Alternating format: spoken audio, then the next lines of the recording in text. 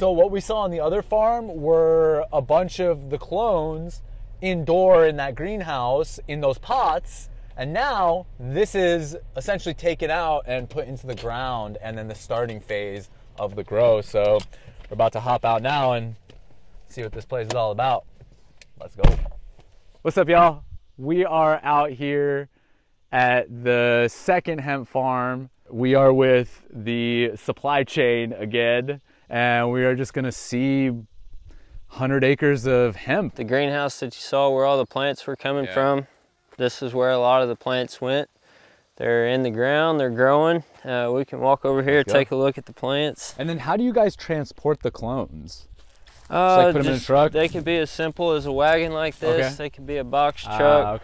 Just whatever it takes. What do you know about the soil quality here? Say, like, compared to other places, you know, soil is a big thing in farming. What would you say is the benefit that you have to your soil? I mean, there's all kinds of things that you can talk about, but you can see there, like, you know, it breaks apart well. It's a type of ground, and then there's soil samples done. And what are you looking for in the soil samples typically? Make sure there's nitrogen, phosphorus, potassium. Like a good balance of everything? Yeah, all those nutrients. The pH is right. Have you noticed your soil quality getting better through the hemp farming at all?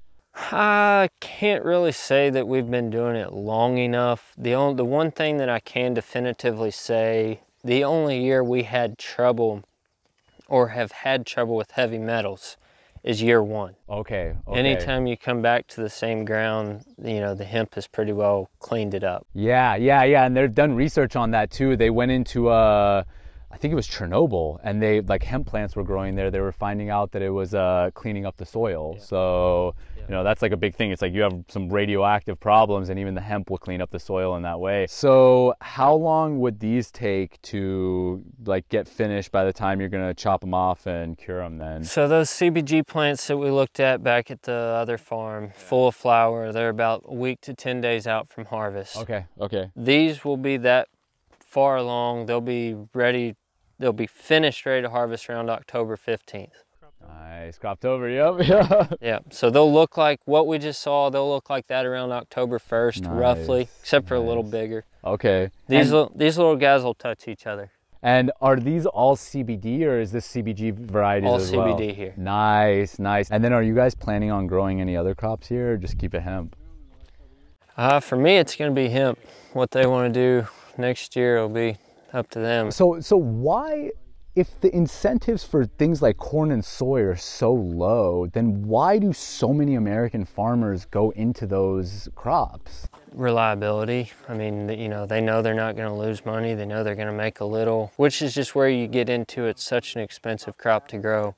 If either A, you don't do a good job, Mother Nature doesn't cooperate, bad luck, end up with a bad processor who doesn't pay you. You know, there's a whole slew of things that can happen. What are the differences then between, like, when you're growing your sweet corn and then your hemp right next to it? How differently are you being regulated between the two? Oh, I mean, there's no regulation practically on sweet corn or tomatoes. Would that be then much easier than to do this growing process if you didn't have to deal with, like, certain strict regulations that you're like, we don't do that for other crops, so why do we need to? I don't know. I think that's just a cost of a new industry to some degree. We'll get there, I assume. Yeah. Which is kind of the same place we're at with regulation. I mean, we don't know, you know, everybody keeps thinking that all the FDA stuff's going to be, you know, when's it going to be? Is it tomorrow? Is it next year? Is it 5 years from now? And that's going to be such a game changer for everybody. You know, all three of us. We got a farmer, we got a processor, and we got a retail product guy, and it's a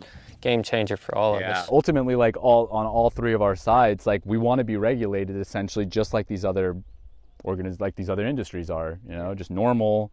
You know, it's like this isn't even normal. That's the thing. It's like what you're saying about the soil quality and stuff, you know, what it does for the earth and the environment. It's a much safer and healthier crop for everybody, right? It's a good plant. Yeah.